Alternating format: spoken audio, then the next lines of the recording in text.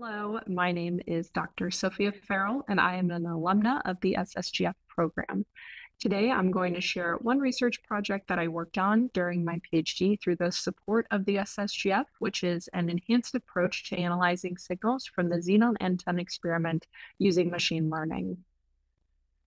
The XENONNT experiment is a direct dark matter detector that is filled with several tons of liquid xenon, and its goal is to observe rare particle interactions.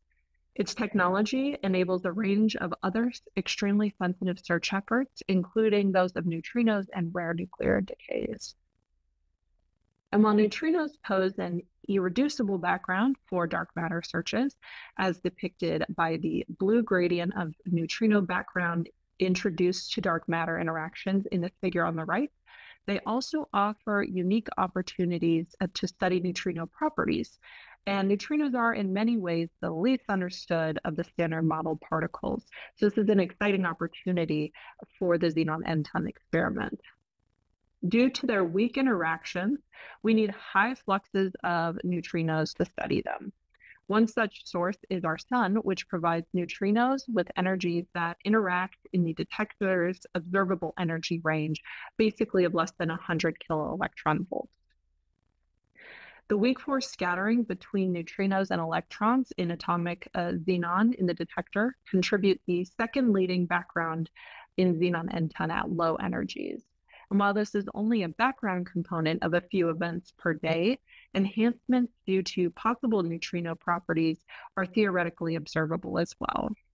One such well-motivated enhancement to the interaction of neutrinos with target electrons is due to the neutrino's effective electromagnetic coupling to electrons in the detector, measured through a quantity called the neutrino magnetic moment.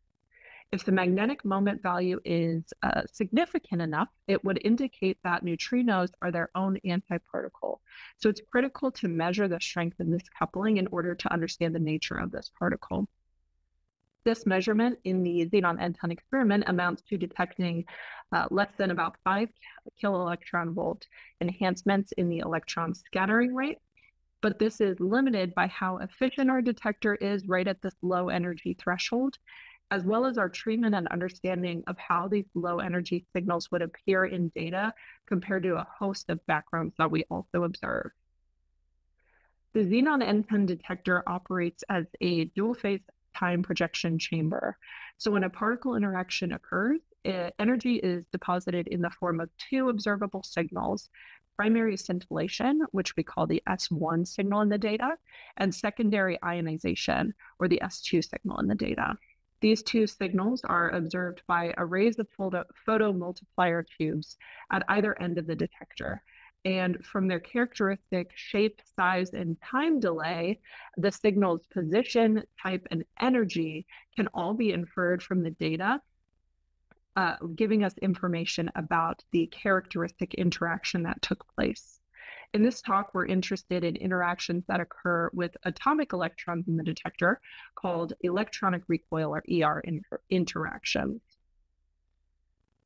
Reconstructing these important physical quantities about an interaction occurs in several steps, each sequentially trying to filter the high-dimensional data that is read from the detector sensors into increasingly physically meaningful variables that we can use to infer something about physics or particles.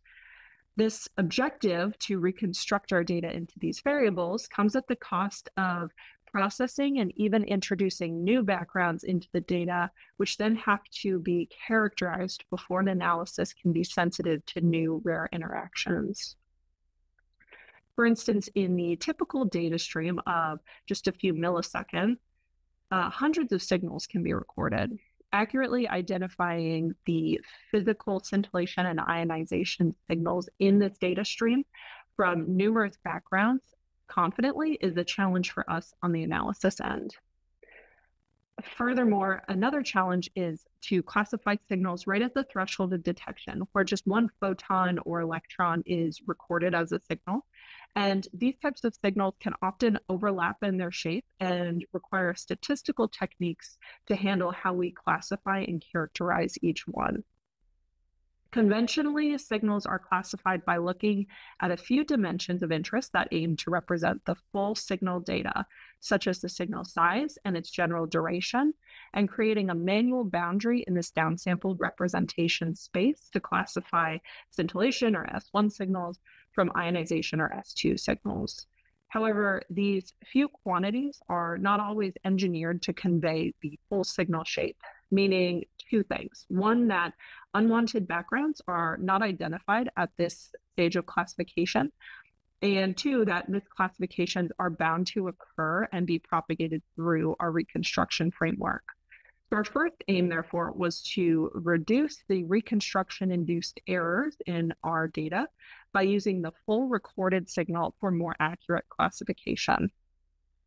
So I'll describe now the Bayesian network model that I developed and quantify its improved classification performance. Specifically, we'll observe the performance of what is known as a naive Bayes classifier. And this is a highly powerful graphical model that uses Bayesian statistics to tackle a high-dimensional problem in a scalable way. So our objective was to use this model to classify the type of signal, whether scintillation or ionization, sourced according to the high-dimensional detector data. The Bayesian networks have many tunable features. We use a combination of experimental and simulated signals as our training data, looking at the low energy region of interest for this analysis, and we chose to represent the data essentially as a waveform.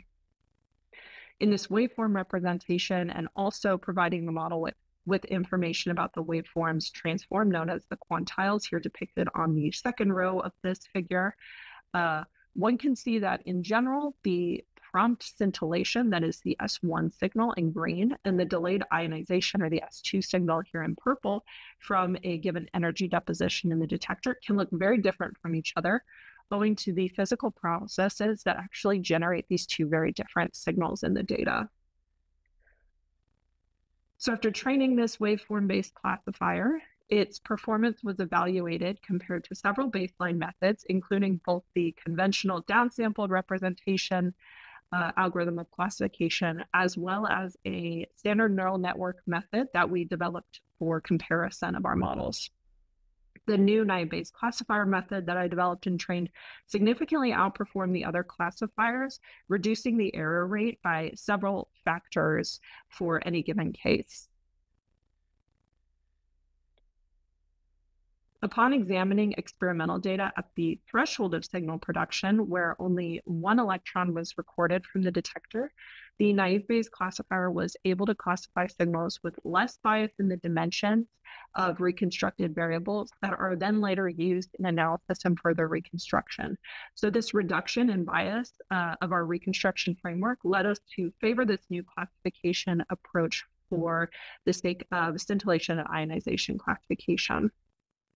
Furthermore, the naive Bayes classifier outputs a statistically meaningful value, indicating the model's confidence at classifying a given signal as a scintillation or ionization source signal. So what we wanted to do as a second step of this study was to use this model output in an innovative way to characterize experimental signals in a full-scale analysis according to the model's confidence of classifying the signal. Because of the high number of backgrounds originating not from true interactions of interest in the detector, it's important to have selection criteria on the data that accept only signals of true interactions within the detector volume and energy region of interest with a high level of confidence. So I'll present the results of using the naive Bayes classifier model output to perform this selection. The novelty of this approach is in returning to the lower level data in our reconstruction framework of these experiments to extract physically meaningful values from the data, here the NBC model output. This value can then be used to infer the physical source of the signal directly from the waveform.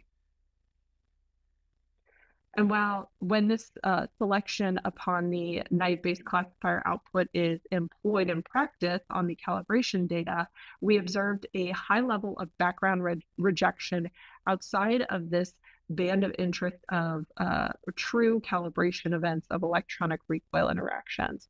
And this band would essentially mimic where signals would appear from novel neutrino interactions or other nuclear decays or events of interest in our data that we discussed earlier. Additionally to this good background rejection outside of this region of interest, we can again use sources of experimental calibration data to calculate the efficiency of the naive-based classifier method of data selection compared to a conventional approach. And this comparison showed us that we obtained a few percent increased efficiency in our selection of data for analysis by employing this new, more effective form of signal characterization. And this is essentially because this new method looks at the waveform as a whole and how signals appear in the data, rather than having to perform sequential reconstruction steps on our data along our path of inference. So we get a good, robust rejection of our backgrounds with an added increase of signal efficiency as a bonus. So upon applying this method to look at the highly anticipated first data from XENONNT and characterizing a host of backgrounds that we know will appear in our data, detailed here in this leftmost column, the first results from the XENONNT experiment showed excellent agreement with a background-only hypothesis of the data. And essentially, this means that no evidence was found for a significant measurement of novel physics in this regime, including of the neutrino electromagnetic coupling or the neutrino magnetic moment in this first data. Comparing the new Bayesian network-based method of signal analysis in red to the previous conventional method here in blue, one can observe a higher average acceptance of events in the data across the energy regime of interest, owing to the improved detection efficiency of this new method.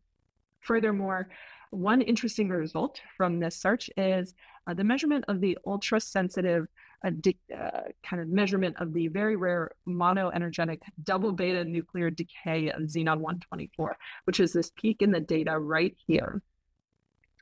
And because of our excellent ability to reduce unphysical backgrounds in the data in this regime, we were able to make this highly confident measurement of observing this decay in the XENONNT detector.